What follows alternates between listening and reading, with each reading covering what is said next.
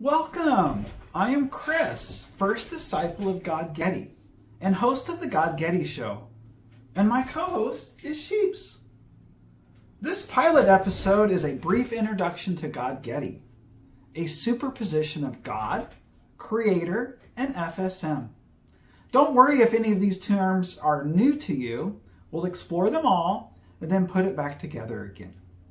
I have faith that you will find Godgetti as vital and as comforting in your day-to-day life as I do.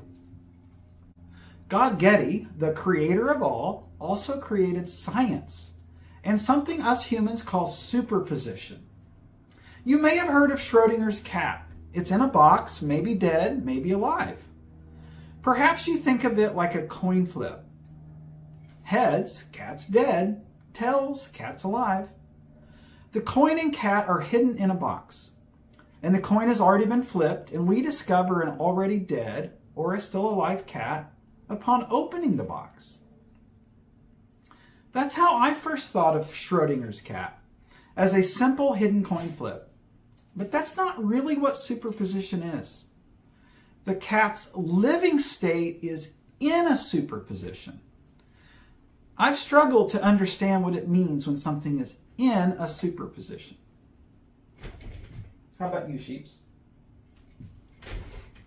It's like thinking about infinity or paradoxes, but it's good to stretch my mind. The cat is both completely alive and completely dead. It's like a third state where both of the contradictory states are true. See where this bit of science helps us navigate our tricky paradoxical world? I have total faith that the God of the Bible is real and alive in my Schrodinger's box. I also have total faith that the flying spaghetti monster is real and alive in Schrodinger's box too. The flying spaghetti monster reminds me to stay humble in my religious beliefs and not oppose them on others because they have their own religious beliefs. This superposition of seemingly paradoxical faiths, a superfaith, I call it, allows me to stay true to the conservative Christian values I was raised with and treat my Muslim, Buddhist, Mormon, etc. neighbor with the same respect as my Christian neighbor. It begins in Smallville, Indiana, circa 1970. During my most formative years, our working class family attended a conservative Christian church, and I attended a public school. While inflation ran in double digits and my father's hours got cut at the factory, AIDS and unemployment were revealed to be a judgment from God, and the collection plate was passed as a solution. We were living in the end times, as the TV preachers called it, while showing clips of ominous nuclear mushroom clouds, wars, and rioting in the streets. Our whole family really got into the Bible, church, and these conservative Christian teachings. Circa 1986, my father and I disagreed on when Jesus would return. He promoted our community's religious belief that Jesus would return before the end of the 1980s. I too believed in Jesus' return. But upon reading Revelation, where God's plans for the end times are cryptically spelled out, it seemed logically impossible by 1990. I want to be clear here. Circa 1986, I shared my community's Midwest American conservative Christian beliefs that we were living in the end times and that Jesus' second coming was soon. It's just that after reading the source material, I decided it would take more than 4 years for all those prophecies to happen. My faith and logic had to agree. It was a confusing time. It continues circa 2000 with 2 miracles. The first involved my brother, who remained a conservative Christian and who has endured countless hours of my questions about God and the Bible, and has been truly helpful in my religious quest. I had left the church of my parents, but was still seeking God, praying, and reading the Bible. I felt God, and logically I reasoned that there must be more than what I see and know, because what I see and know doesn't explain existence. My brother believed church attendance is necessary by God's design. It's where us humans learn about and commune with God. He encouraged me to attend a local affiliate of his church. I showed up in a baseball cap. The first and only word spoken to me harshly, "Hats must not be worn in the sanctuary." I left that church too, before the service even started. Okay, getting to the first miracle. The same conversation where my brother had encouraged me to attend church, he recounted a recent blessing that he had received from God in church. A neighbor of his had complained about a dangerous tree, but God blew down the tree, damaging nothing. And church members arrived with a truck, trailer, and tools to help clean up the downed tree. God provides. Within a few days, a mighty storm came blowing in suddenly, and a massive tree on my property fell right before my eyes, also damaging nothing. A day or two later, I was mowing the grass, literally praying to God to please reveal himself to me. Must I only find you, God, at church, as my brother insists, where I don't feel you and where everyone seems as obsessed as Pharisees, with loveless, thoughtless rule following? Or can I continue to seek you, God, on my own, praying and reading the Bible? The exact second I finished that prayer, a small blue car stopped next to the house, and a young man jumped out and ran over to me. "Are you going to use that tree? Can we have it?" No, I don't need it. Sure, you can have it." The next morning, the entire fallen tree and all its associated mess of leaves and small branches were just gone. If it weren't for the sound of a chainsaw early that morning and some sawdust, I would have thought an angel had visited me from that blue car, and that Jesus himself had moved that tree like a mountain. Coincidence? Maybe. But I didn't return to that church or any church, and I finished reading the Bible, and I still felt God. Okay, the second miracle, also circa 2000. I was hiking with a buddy in a national forest in Kentucky. I had an empty plastic water bottle, and it just didn't fit comfortably in any pocket, and I just wanted to be free of that burden. I had been avoiding littering because love thy neighbor. It was just me and my buddy, and he was ahead, out of view. I could just toss the bottle. Nobody would know, and I wouldn't have to carry it. I heard the voice of God in my head, not audible, but it was so clearly spoken from outside of me.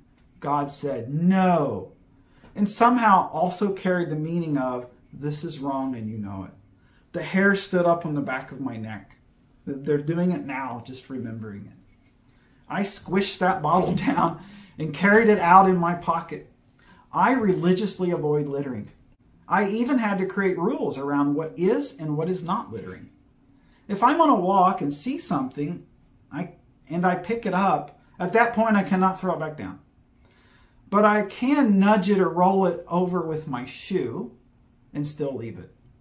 And something like an apple core or a small bit of wood can be discarded to the ground if it will likely not negatively impact.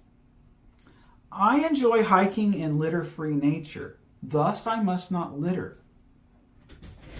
"Thou shalt not litter" is not one of the original 10 Commandments, but it fits squarely in the second of Jesus' short list of 2.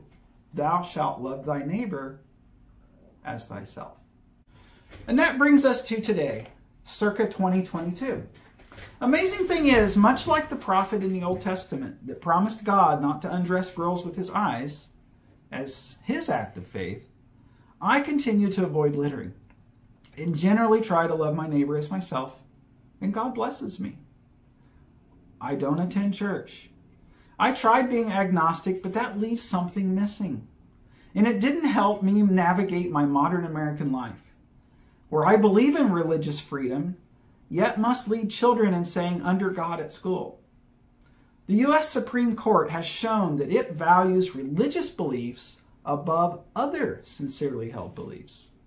As an agnostic, I doubted legal protection of any of my sincerely held beliefs, regardless of how core they were to me. But as a disciple of Godgetti, I am following sincerely held religious beliefs. I have full faith in my American conservative upbringing, as it was presented by my elders. I also have full faith in the flying spaghetti monster, as I must remain humble to respect others' religious beliefs, as that level of respect is what I want for myself. And Jesus commands, love my neighbor as myself. Yes, even the Hindu one, even the Jewish one, and even the atheist one. Thus, I must always strive for a superposition of faiths, which I call superfaith, where I have faith in my Christian upbringing and faith to act in perceived contradiction to the Bible or religious leaders and traditions when loving my neighbor as myself requires it. Can I ever achieve a state of superfaith? Yes, but in my experience, it is soon lost and must be strived for again. It is truly difficult to maintain a superposition where I have complete faith in God's command to kill all witches and complete faith in Jesus' command to love my neighborhood, which is myself, and need to follow the 1964 Civil Rights Act, where a witch's religious beliefs are not to be discriminated against. If I were a witch and happened to live next door to sheep, I want sheep not to kill me. Just saying, don't kill me, sheep. You could live your life as an example. You could pray for me. But please, sheep, don't kill your neighbor. So yes, I must kill the witch and also totally not. Yes, it's a paradox, an impossible contradiction. But so is Schrodinger's cat, both alive and dead. That still makes no sense to me in a practical, real world sense. But it has been proven to my satisfaction with super interesting experiments. All the Creator's tiny building blocks use superpositions. It's a beautiful thing the Creator has left for us to find. As our understanding grows, we discover contradictions to things our forefathers held true. And we discover the key to these contradictions. And that is to understand that the very foundational pieces of everything are contradictions. Light is both a particle and a wave. Light is fully a particle, and light is fully a wave. I love science and I love learning. Puzzles lead to answers and then more puzzles. Our understanding increases, yet always finite, and thus infinitely small, compared to the Creator's infinite knowledge of all. This life requires us to make decisions with the information we have at hand, knowing full well it is flawed and incomplete. The Bible presents slavery as God's will, yet contains the command of Jesus, love your neighbor as yourself. My experiences growing up in a Midwest American conservative Christian home are real to me. Miracles are real to me, as is my faith and the blessings I've received from the Creator. And although trying agnosticism seemed to solve some problems, it left no room for faith, miracles, and blessings, and I need and want those. In the way that Schrodinger's cat is fully dead and fully alive, the Bible is fully the true Word of God, and there is room for any part of our understanding of any of us throughout time to grow. It is the only way I know to live with full faith God and Jesus are real, and remain humble and respectful of the equally sincerely held religious beliefs of my neighbors. Right, sheeps? This is the essence of Paul's, thus we see through a lens darkly. We owe it to ourselves, our loved ones, family, friends, fellow Americans, regardless of religions, to be good to one another, and part of this is striving to improve our understanding of how to be good. Okay, I hope you enjoyed this brief introduction to Godgetti. Are you interested in learning more? I also posted a video all about my Godgetti hat and another one about how I made it. Subscribe, as I'll also be making more videos about individual topics around Godgetti. Also, I want to know what you think about Godgetti and questions and interests you have, so comment below. You can also visit the official Godgetti website to learn more. Do you have anything to add, Chiefs? All right, maybe next time. See you guys next time.